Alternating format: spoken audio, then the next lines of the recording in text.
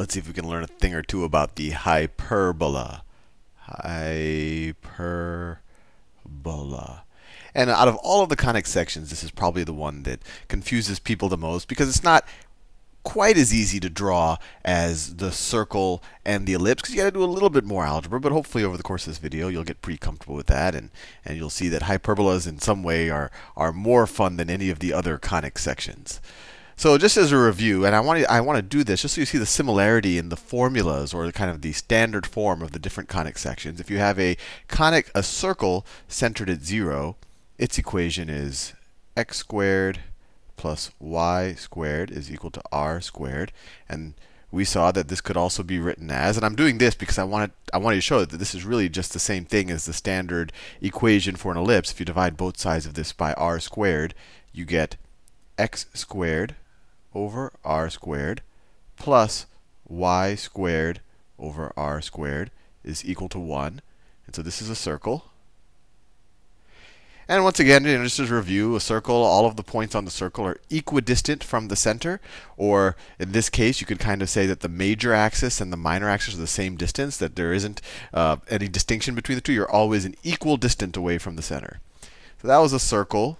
An ellipse was pretty much this, but these two numbers could be different because your distance from the center could change. So it's x squared over a squared plus y squared over b squared is equal to 1. That's an ellipse. And now you'll see that and I'll skip parabola for now because parabola is kind of an interesting case, and you've already touched on it. So I'll go in more depth in that in a future video. But in a hyperbola is very close in formula to this. And so there's two ways that a hyperbola could be written. And I'll do those two ways. So it could either be written as x squared over a squared minus y squared over b squared is equal to 1. Notice the only difference between this equation and this one is that instead of a plus y squared, we have a minus y squared here. So that would be one hyperbola. The other one would be if the minus sign was the other way around. If it was y squared over b squared minus x squared over a squared is equal to 1.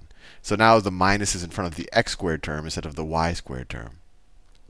And what I want to do now is try to figure out how do we graph either of these parabolas. And maybe we'll do both cases. And in a lot of textbooks, or even if you look it up over the web, they'll give you formulas. But I don't like those formulas. One, because I'll always forget it, and you'll forget it immediately after taking the test. You might want to memorize it if you just want to be able to do the test a little bit faster. But you'll forget it. And the second thing is, not only you forget it, but you'll probably get confused because sometimes they always use the a under the x and the b under the y, or sometimes they always use the a under the positive term and the b under the negative term. So if you just memorize, oh, a divided by b, that's the slope of the asymptote and all of that, you might be using the wrong a and b. So I encourage you to always kind of reprove it to yourself. And that's what we're going to do right here. And it actually doesn't take too long. So these are both hyperbolas. And what I like to do whenever I have a hyperbola is solve for y. So in this case, I get, let's see, if I subtract x squared over a squared from both sides, I get, let me just change the color, I get minus y squared over b squared. Right, that stays there, is equal to 1 minus x squared over a squared. And then let's see, I want to get rid of this minus, and I want to get rid of this b squared. So let's multiply both sides of this equation times minus b squared. Right, if you multiply the left-hand side times minus b squared, the minus and the b squared go away, and you're just left with y squared is equal to minus b squared. And then minus b squared times a plus, that becomes a plus b squared over a squared x squared. We're almost there. And then you get y is equal to, and I'm doing this on purpose, the plus or minus square root, because it can be the plus or minus square root, of, and let's switch these around just so I have this term first, the positive term first. B squared over a squared x squared minus b squared. Now, what is this? You said, Sal, you said this was simple. I'm solving this. This looks like a really complicated thing. But remember, we're doing this to figure out the asymptotes of the hyperbola, just to kind of give you a sense of where we're going. Let me do it here. I'll do the other. Well, actually, I want to do that other hyperbola. So a hyperbola, if that's the x, that's the y-axis. It has two asymptotes. And the asymptotes, they're these lines that the hyperbola will approach. So if those are the two asymptotes, and they're always the negative slope of each other, we know that this hyperbola is either, and we'll show it in a second which one it is. It's either going to be, it's going to look something like this, where as we approach infinity, we get closer and closer to this line and closer to that line. And here, it's either going to look like that. I didn't draw it perfectly. It never touches the asymptote. It just gets closer and closer and closer, arbitrarily close to the asymptote. It's either going to look like that, where it's kind of on, opens up to the right and the left, or our hyperbola is going to open up, and down. And once again, as you go further and further, an asymptote means that it's just going to get closer and closer to one of these lines without ever touching it. But it'll get infinitely close as you get infinitely far away, as x gets infinitely large. So in order to figure out which one of these things is, let's just think about what happens as x becomes infinitely large. So if I draw, so as x approaches infinity. So as x approaches infinity, or x approaches negative infinity, so I'll say plus or minus infinity, right? It doesn't matter, because when you take a negative, this gets squared. So this number becomes really huge as you approach positive or negative infinity. And you'll learn more about this when we actually do limits. But I think that's intuitive, that this number becomes huge. This number is just a constant. It just stays the same. So as you approach, as x approaches positive or negative infinity, as it gets really, really large, y is going to be approximately equal to, well, I don't want to do that. Actually, I think that's congruent. I think this is, I always forget notation. Approximately, this just means not exactly, but approximately equal to, when x approaches infinity, it's going to be approximately equal to the plus or minus square root of b squared over a squared x squared, right? And that is equal to, now you can take the square root of this. You couldn't take a square root of this algebraically, but this you can.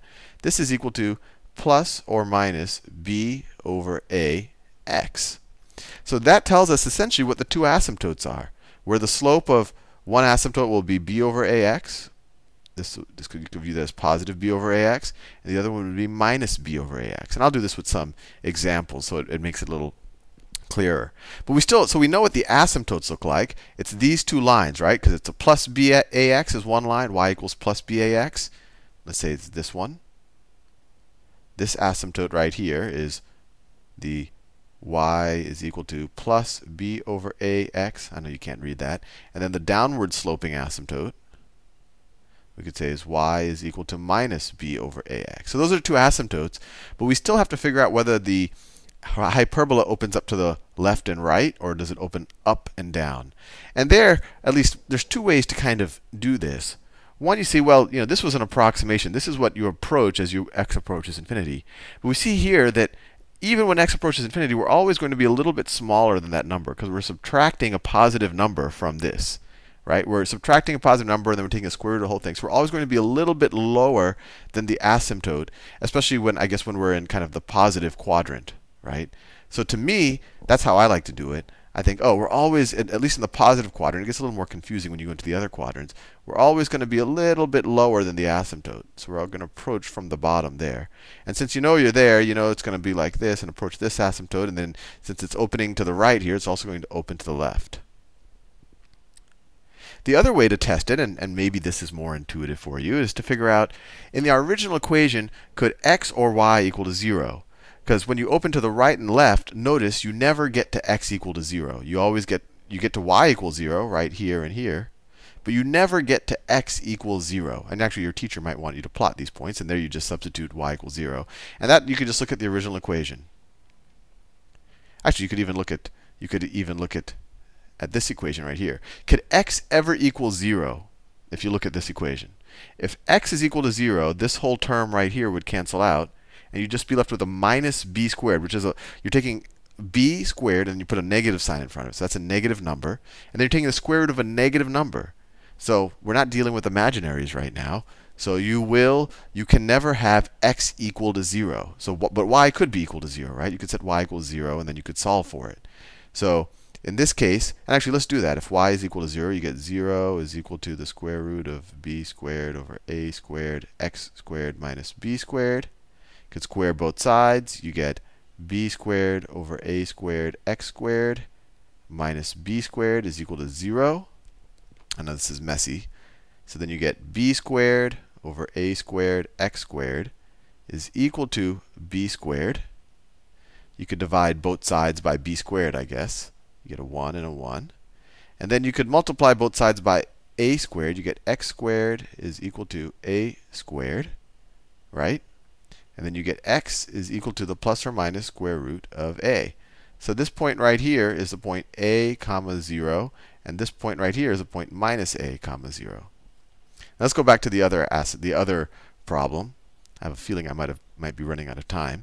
So notice that when the x term was positive, our hyperbola opened to the right and the left. And you could probably guess from deductive reasoning that when the y term is positive, which is the case in this one, we're probably going to open up and down. And let's just prove that to ourselves. So let's solve for y. You get y squared over b squared. We're going to add x squared over a squared to both sides. So you get equals x squared over a squared plus 1. Multiply both sides by b squared. Y squared is equal to b squared over a squared x squared plus b squared. Got to distribute the b squared. Now take the square root. I'll switch colors for that. So y is equal to the plus or minus square root of b squared over a squared x squared plus b squared. And then once again, I've run out of space. We can make that same argument that as x approaches infinity, as x approaches positive or negative infinity, x approaches positive or negative infinity, this equation, this little constant term right here isn't going to matter as much. So you're just going to take the square root of this term right here, which is essentially b over a x plus or minus b over a x. And once again, those are these same two asymptotes, which I'll redraw here. That line and that line. But in this case, we're always a little bit larger than the asymptotes. We're always a little bit larger than the asymptotes. Especially in the positive quadrant, that tells us we're going to be up here and down there. And another way to think about it, in this case, when the hyperbola is vertical, or it's a vertical hyperbola where you're always it opens up and down, you notice x could be equal to 0, but y could never be equal to 0. And that makes sense too, because if you look at our original formula right here, x could be equal to 0. If x was 0, this would cancel out, and you could just solve for y. But if y were equal to 0, you'd have minus x squared over a squared is equal to 1. And then you would have, if you solve this, you would get x squared is equal to minus a squared. And we're not dealing with imaginary numbers, so you can't square something and you can't get a negative number. So once again, this would be impossible. So that's the other clue that tells you it opens up and down, because in this case, y could never equal 0. Anyway, you might be a little confused because I stayed abstract with the b's and the a's. In the next couple of videos, I'll do a bunch of problems where we draw a bunch of hyperbolas, ellipses, and circles with actual numbers. See you soon.